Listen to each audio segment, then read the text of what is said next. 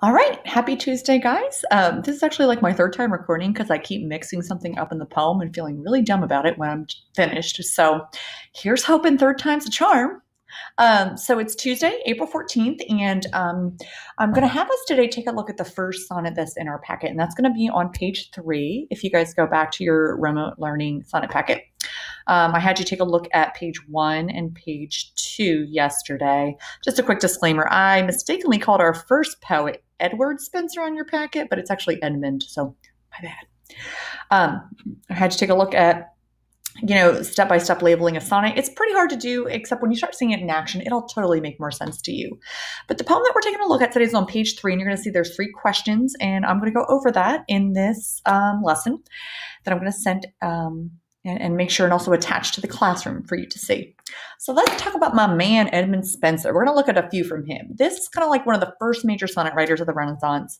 Just for the record, he didn't invent the sonnet. The sonnet was actually established during the Italian Renaissance by a guy named Petrarch. And he has a form that he's associated with as well. Spenser doesn't follow it, but sonnets are these 14-line poems. They're written in iambic pentameter. We know that that's 10 syllables per line. There's 5 iambs, and an iamb is a pair of 2 syllables, an unstressed followed by a stress. So 5 times 2 is 10, and that's how we get iambic pentameter when we analyze poetry. All the sonnets that we're studying come from a sonnet sequence, and a sonnet sequence is a collection that is kind of linked by theme, and the sonnet sequence that Spenser wrote is called Amoretti, which means little cupids or little love poems, and historians believe that these are dedicated to his courtship of Elizabeth Boyle, who became his second wife. So these sonnet sequences, again, a sonnet sequence is linked by theme or subject. It basically, the common theme in a lot of the sonnet sequences is that there is this, amazingly beautiful woman, and that she's somehow unreachable to the speaker of the poem. But the lover, usually the speaker of the poem, remains true even though he knows he'll never attain her. Now, Edmund Spenser is the exception to the rule because he does attain his love. But this sonnet that we're going to look at least to start with, it doesn't appear that he has wooed her yet at this point in their courtship. This slide here is going to talk about the format of the Spenserian sonnet.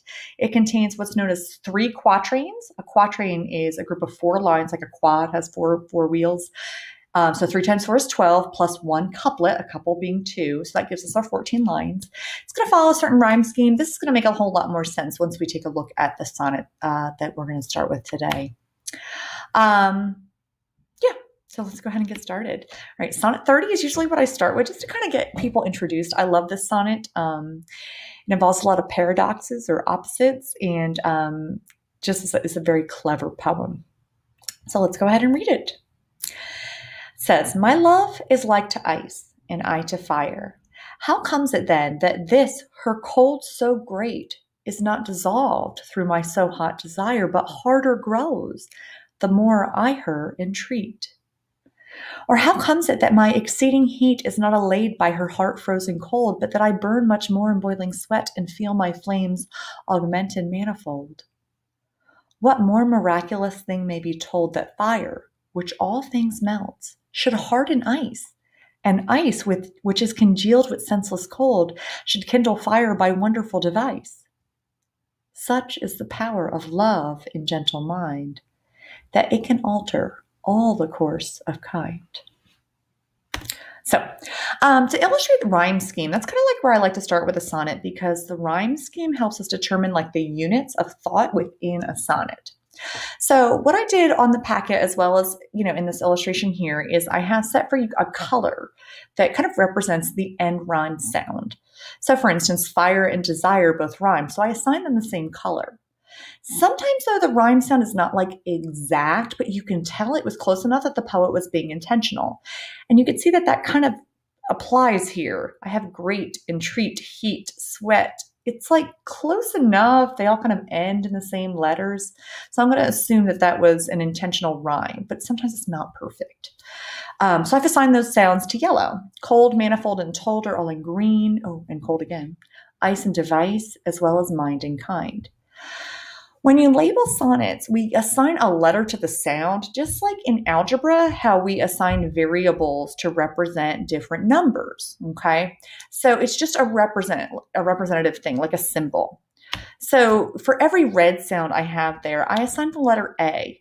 For every yellow sound, I assign the letter B. For every green sound, I assign the letter C, and so on and so forth. And what you can see then is a rhyme pattern that occurs. I have A, B, A, B, but then it stops being A, B, A, B at that point. So I'm going to cut that off. You see I drew the line across. B, C, B, C becomes a pattern, but then it stops after the next 4 lines at the end of line 8. C, D, C, D, and then of course the couplet. This is establishing the units within the sonnet. So you can, when that A, B pattern stops, it's after 4 lines, and we have what's called a quatrain. And that's a group of 4 lines with the same rhyme pattern, okay? Quatrain, again, being 4, a quad, 4 wheels. The rhyme patterns change every 4 lines, and then those last 2, mind and kind, they have the same end sound, but it's only a line of 2, so that's what we call a couplet. Okay, so let's also talk about a unique factor of Spenserian sonnets. You notice that there is a similar rhyme between quatrain 1 and quatrain 2. We call those interlocking quatrains, okay? And those are unique to Spenserian sonnets. We will not see those in the English or Shakespearean. Again, English Shakespearean is the same, or the Italian or Petrarchan, and those are the same, 2 words for the same type. So let's talk about what this means. So in quatrain 1, we have 2 contrasting images, fire and ice. In this particular case, we have 2 people. One is fire and the other is like ice, okay? In this case, the speaker is like fire, and my love is the person the speaker of the poem adores. And he points out in the first quatrain that the speaker of the ice doesn't melt, though, when the fire gets closer. Like, that's supposed to happen when fire mixes with ice, but it doesn't happen with her. The hotter he gets near her, she gets colder, and that doesn't make sense. Quatrain 2, he kind of talks about the opposite that happens.